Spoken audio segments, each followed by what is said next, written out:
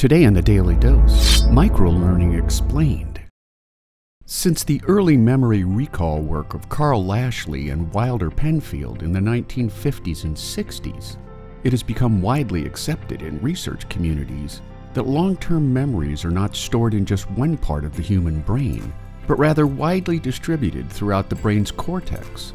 After retention, long-term memories are stored throughout the brain as groups of neurons that are primed to fire together in the same pattern that created the original experience.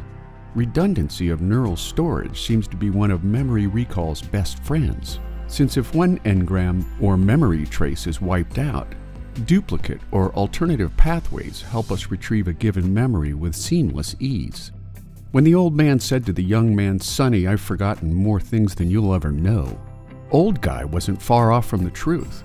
In 1885, German psychologist Hermann Ebbinghaus published his groundbreaking study on memory, where he introduced the world to his forgetting curve, which suggests that after 30 days from learning something new or having a memorable sensory experience, 80% of that memory has been lost to recall.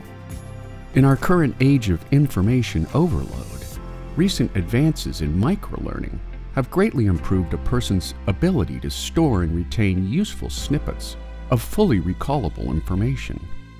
Microlearning is a short, focused learning session, usually 3 to 5 minutes in length, which helps your brain remember the session's content at a much higher retention rate than standard methods of sustained or endurance learning techniques.